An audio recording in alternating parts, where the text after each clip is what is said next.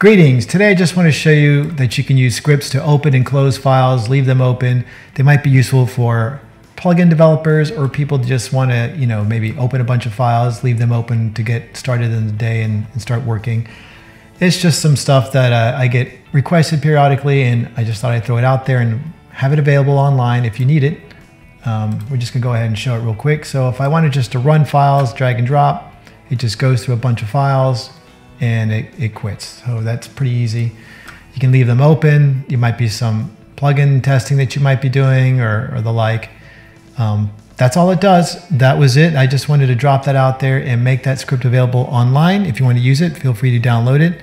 And that's it for today. Thank you for watching.